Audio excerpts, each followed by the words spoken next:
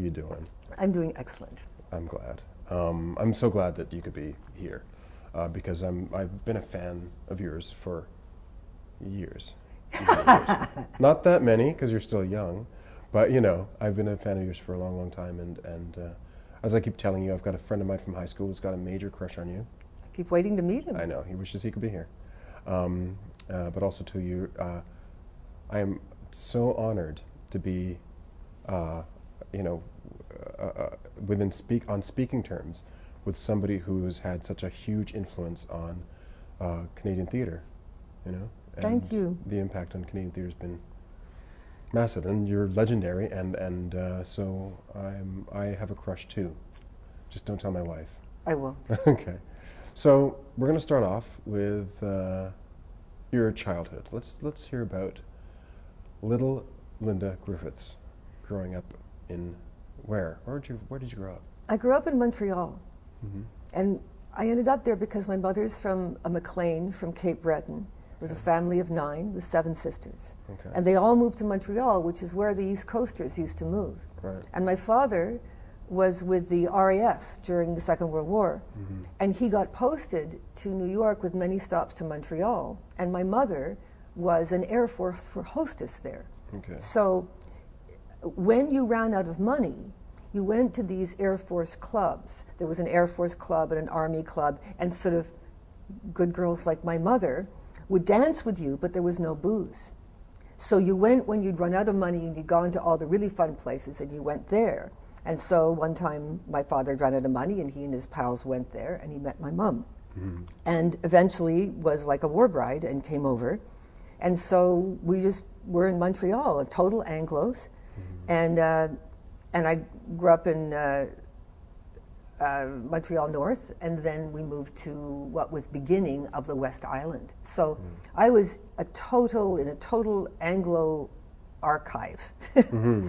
Right. And with the French world of Quebec sort of at this strange distance, and many people of that time will talk about it. Very odd. So, but still, I still think there's something of the Quebecer in me, Mm-hmm. though it may not be obvious.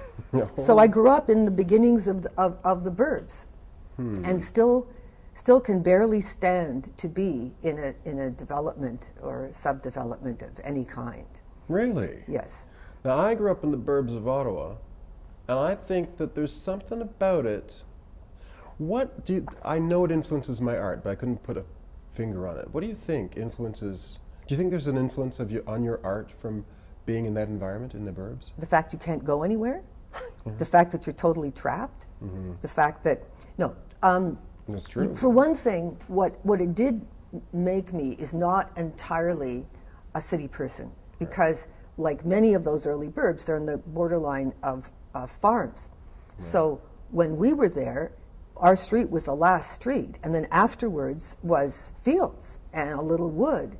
And I was able to have a child, and people, you know, at that time, I just disappeared for the day.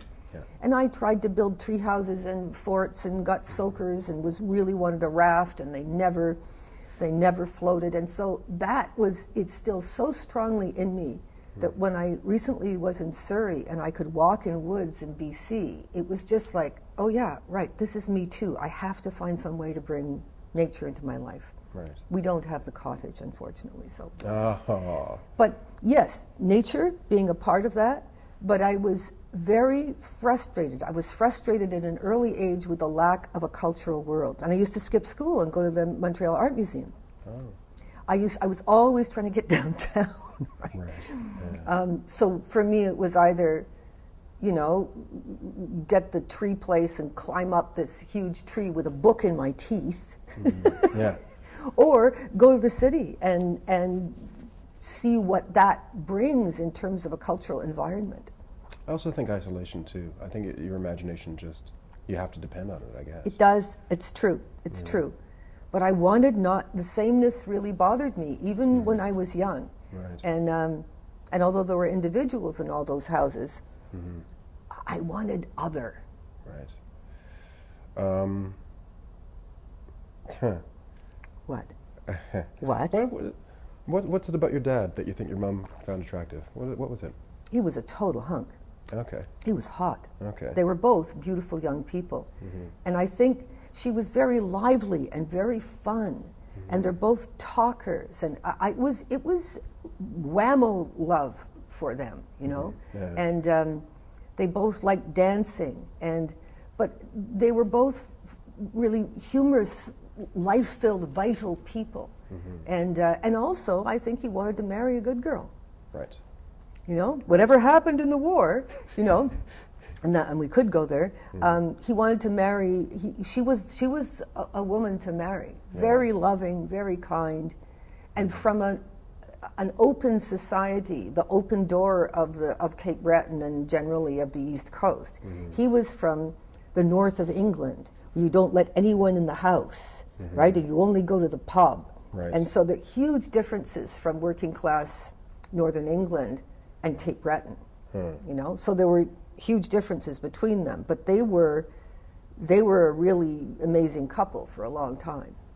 So you're in Montreal in the suburbs, running around, wanting to go downtown, and then was there a moment when you realized, oh, I'm an actor, or did you always feel that you were?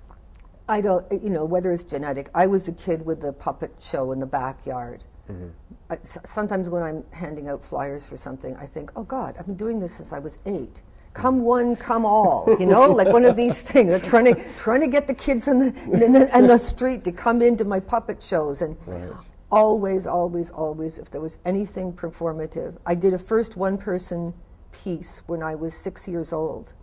The priest, that was before we moved, you were supposed to do something at some kid's day or something, parent day. And he said, and he had some mime knowledge. And I don't know how this happened. He brought me into his leather and wood office and said, well, I've got 2 choices for you. One is like Red Skelton. And he said, and he did this for me, like you have a thing and it goes through your ear. And I said, I didn't want to be funny. And then he said, okay, well then you could be an old woman who tries to kill a mouse. And having had mice in my house since then, it's like this repercussion. And so without any rehearsals at all, I went on with this chair and this thing, being an old woman, and killed a mouse. And that was my little 5-minute piece. So always there, always there. Anything to do with performance, I was there. I was in the drama club. I was in this. I wrote plays for the kids that I took care of at this park. It was always there, and became like was a visceral need. Whatever the base of that need was, it was something that I eventually had to do. Most kids want to be funny. Why did you say, I don't want to be funny? I don't know. I think I thought it would put me on the line more. If I was supposed to, maybe in my little child brain I went, if I'm supposed to be funny, then, and it goes bad, you know, it's a dud, right? But if I'm not supposed to be funny, and I'm funny, that'll be okay. So I think I did get a laugh bashing that mouse. So there you go. Yeah. Well done. That's actually, that could be a tool for teaching clown.